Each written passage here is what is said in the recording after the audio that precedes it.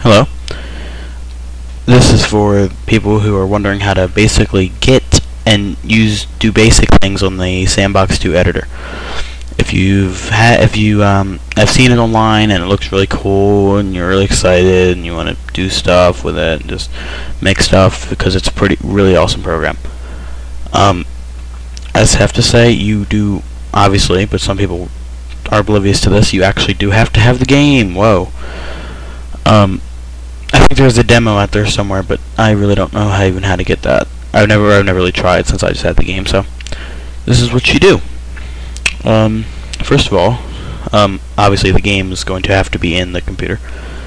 So once it's in and like the thing comes up that says like play and install or whatever, if you haven't done that yet, first you have to install it obviously. But after you've already have the game and you can obviously play, just X out the little thing that comes up like right here, like this thing. Yeah, just X this out. You don't want that.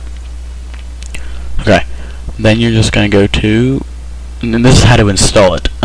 If you don't want to, if you already have it installed, then just go to the next video, because that's what I'm going to do in this one.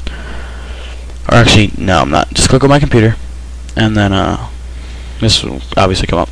And go to where Crysis is, right-click it, go to Explore. Okay, so this is going to come up. Just don't click anything over here. If it's on something else for some reason, just click on this. You're going to see a Sandbox 2 folder right here. It might be somewhere different for you, I don't really know, but it's probably right here. Click on that, and here's where you install it. So that's the thing, you just click on that, and then you can install it. I'm preparing to install. I already installed it, but whatever. Cancel. I already have it. Thank you.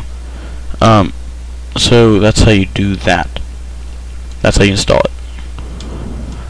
So once you do that, just pause it or whatever and do that or whatever. Next, we're going to actually open it. Yeah, just go to the next video because this is sort of stupid. Yeah, just go to the next video.